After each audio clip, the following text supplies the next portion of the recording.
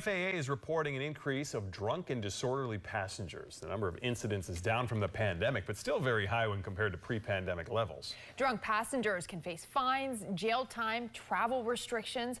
Often the incidents begin in the airport with passengers who've had too much to drink. Now 8 on Your Side has obtained body camera video showing just how bad some of these incidents are. News Channel 8's Jeff Patterson joining us there now live. And Jeff, the video pretty shocking.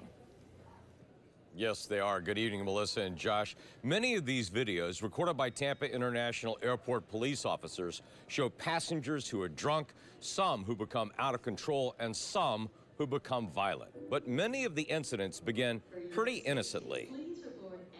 It's just another day at Tampa International Airport when airport police officers are called to a bar because a man has had too much to drink and keeps falling off of his bar stool. You don't have to get arrested. Why am I getting arrested?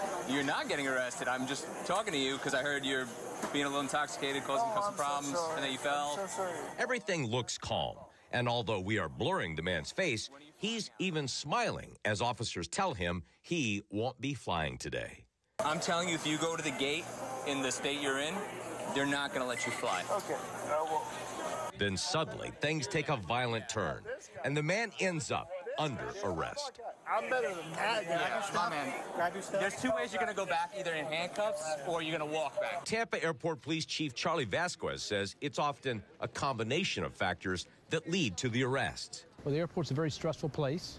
You may be delayed several hours, you may be running late, and then, you throw in some alcohol, and that's a recipe for disaster sometimes. But drunk passengers can also disrupt flights. Sir! This man tried to board a flight by opening the aircraft's door. You've been denied getting on a flight. And rather than just leave, he escalated the situation.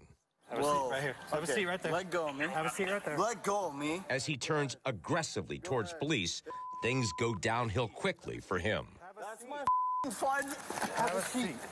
Stay out. And he's arrested. But Vasquez says it didn't have to end like this. The vast majority of them, the passenger gets rebooked, bring them back landside, and they get rebooked for a later flight. But when passengers delay flights, Can you tell me why I'm kicked off of this plane? the consequences can be severe. This man refused to leave a plane, and he ended up with several officers on top of him. And he did leave in handcuffs. Of course, they can be arrested, charged with disorderly intoxication. Sometimes those disorderly intoxications rise to the level of assaulting a peace officer, which you don't want that. So here's what can happen if you do end up in handcuffs at the airport. You can be charged with being drunk and disorderly. If you hit the officer, like Chief Vasquez just said, that's a felony charge. And if you escalate it from there, especially if you're getting onto an aircraft, the FAA can ban you permanently from ever flying on any airline again. Live at Tampa International Airport, Jeff Patterson, 8 on Your Side.